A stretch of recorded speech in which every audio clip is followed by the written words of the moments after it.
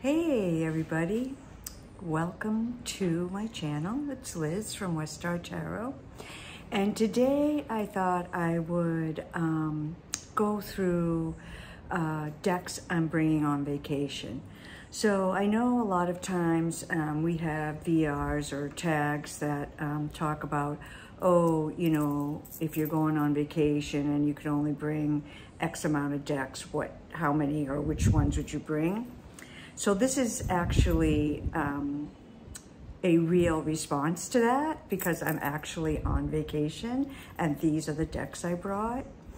So I had the good fortune or intelligence to marry someone whose family is from Barbados. So right now that's where I am in Barbados, staying at my brother-in-law's house. He and my sister-in-law very kindly opened up their home to us. So here we are for 2 weeks. And the last time I came down here was 4 years ago. And at that time, I think I brought 15 decks with me and a number of books. And my suitcase was overweight. I had to take some decks out and put it in my carry-on. And then my carry-on weighed a ridiculous amount of weight. So this time I decided, you know, I'm going to be really smart or pragmatic or realize that I'm only going to be gone 2 weeks and how many decks do I really need and will I really use. So anyway, I spent about 2 weeks before we left, every night as I was falling asleep, I went through decks in my head to think about what decks do I want to bring with me? And I had just mountains of ideas about it. And then I didn't make any decisions. And the morning that we were leaving, I just had to kind of say, okay, what are you bringing? So I'm going to show you those. But first I thought I'd just talk a little bit about being in Barbados and staying in a residential neighborhood versus staying in a tourist area. And it really is very different. So we're staying in Bridgetown, which is the capital city. It's really a city in Barbados, and it's pretty active around here. The neighbors all interact with each other and are really friendly. And everyone speaks when you're walking down the street or driving down the street. The refrain, instead of hello, they say all right, and wave. Diagonally across the street from us is a little, what they call a rum shop. So folks in neighborhoods oftentimes open up their front room, or they build a little side shed or shack or something and have a bar. And they play music and sell beers and drinks and so forth. So we went over there a couple nights ago to the local, it's called Sexy's Bar.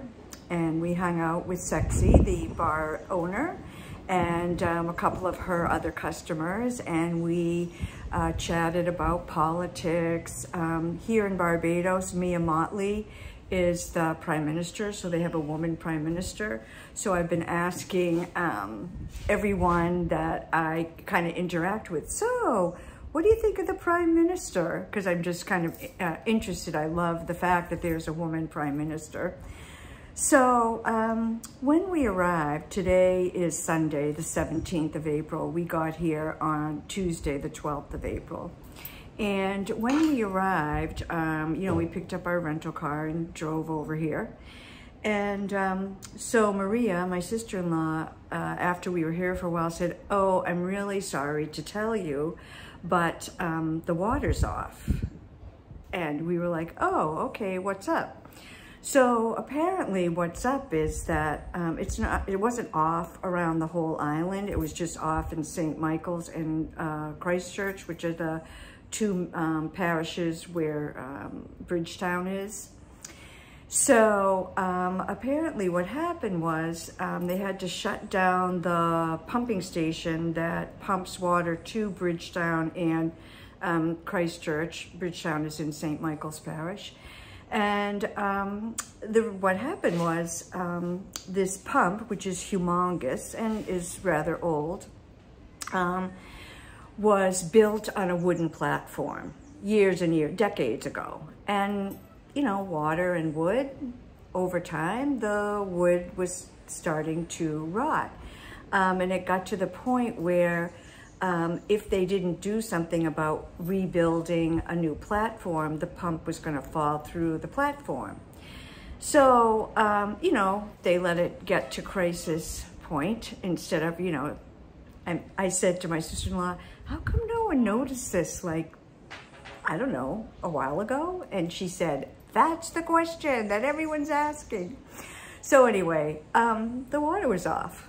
And every night, a water truck would come by and we would bring buckets and jugs out to the water truck and bring them into the house. So yeah, flush the toilet. I was kind of rinsing off with a, you know, bottle of water. It was, you know, it was kind of like camping. We were washing dishes and it was just interesting. And, you know, I thought about how much I take for granted, like water. And even maybe how wasteful I am of water, because when you don't have running water and you have to carry jugs of water in, you use it really sparingly and you're really careful about it. And you know, you realize that you don't really need to wash your hair every day, that the world won't come to an end if you skip a few days. And we were going to the beach and, you know, taking a sea bath. Finally on Friday, I said to Bob, my husband, I got to take a shower. So we drove around the island up to another parish, a town called Oistins, where they have a public beach, interestingly called Miami Beach. So they had water, running water, and there were public showers at the beach. So I had my shampoo and everything, and I just showered at the public showers. And, ooh, yeah, I felt a lot better after that. And then we got up Saturday morning, and the water was back on. So we're back in business. But I am trying to be really careful because we are on an island, and although we're surrounded by water, it's salt water. You know, we have to be careful about the water we use. So that's just a little side chat about being in Barbados. I love it here. It's one of my favorite places in the world. I love the food. I love the people. I love the beaches. I love the climate. It's just a special, magical place, and I feel like it's like a spiritual home for me. When I come back here, I feel like my spirit is at home.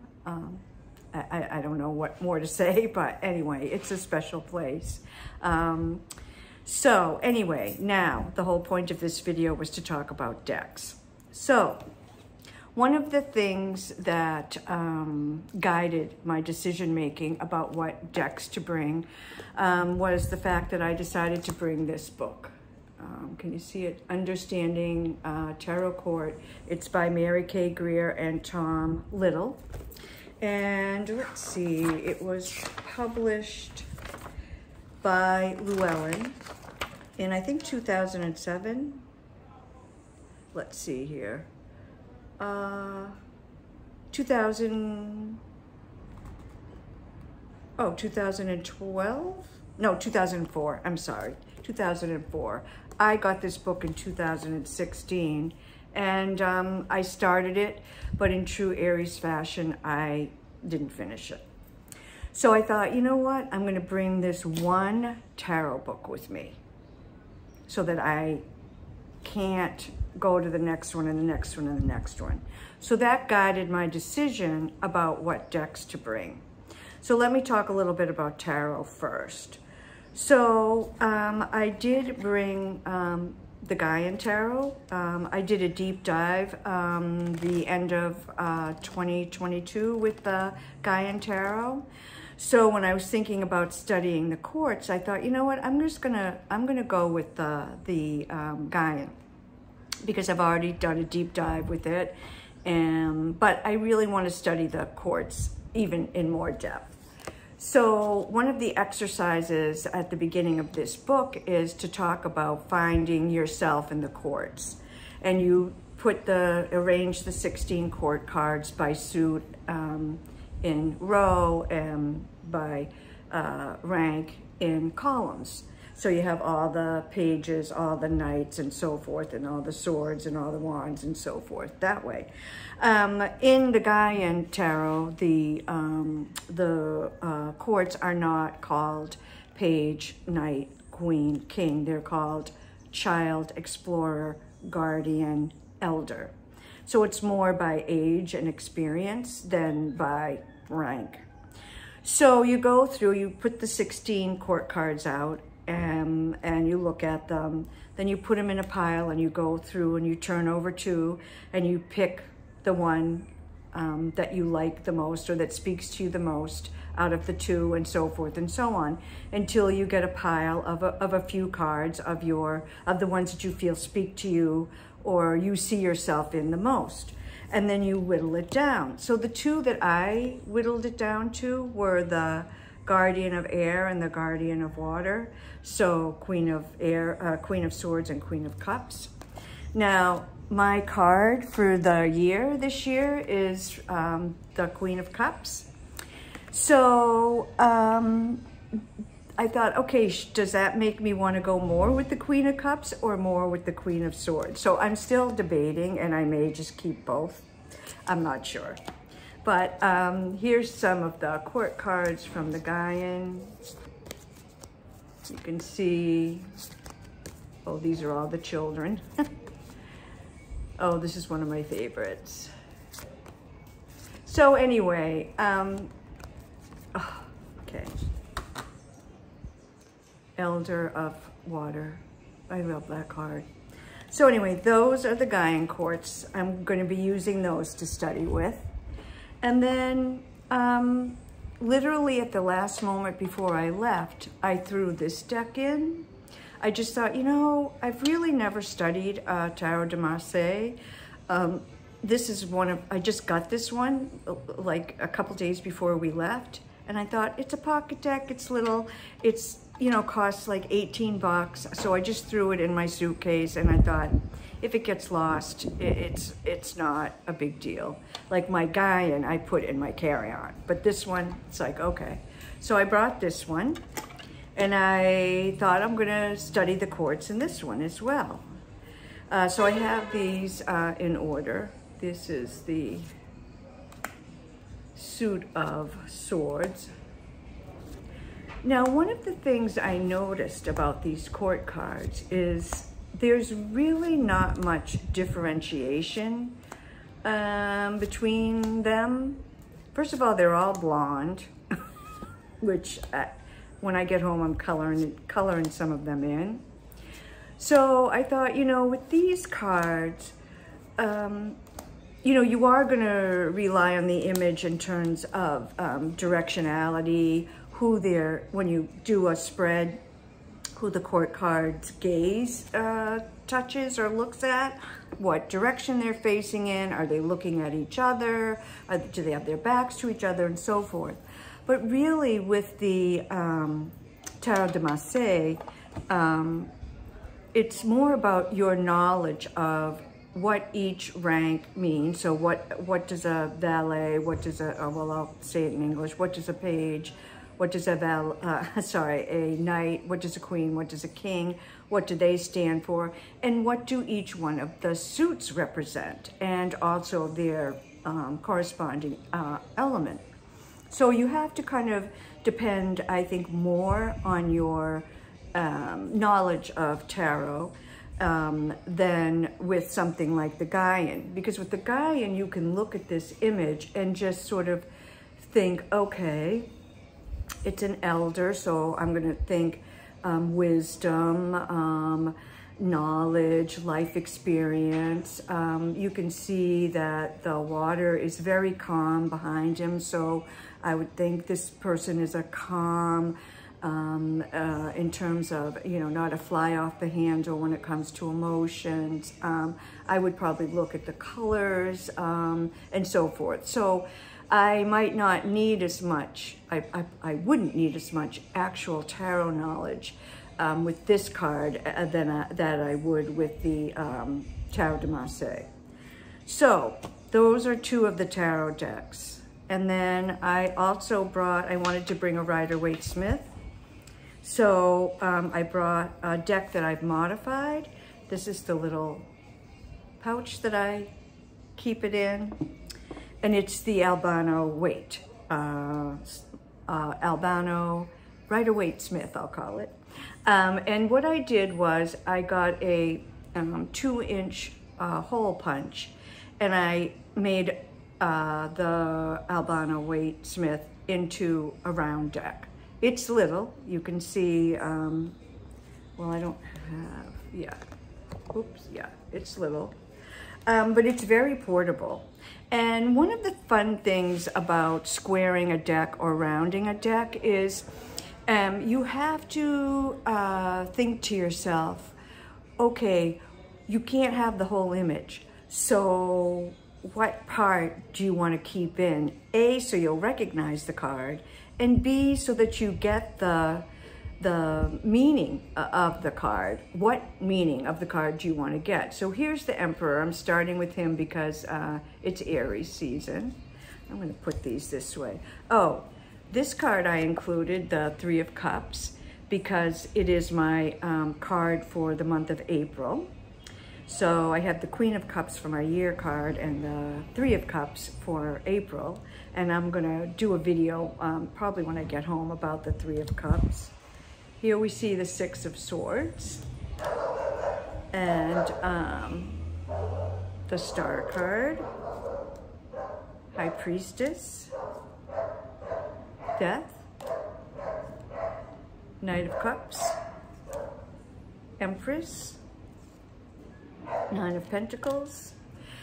So here's a good example of what do we leave in here? Because I couldn't leave the imagery in and the 8 cups. But of course, when you know the deck well enough, I know this is the 8 of Cups. I don't need to see the 8 cups. Queen of Cups, 2 of Cups. So that's my Rider-Waite-Smith deck. So those are my tarot decks.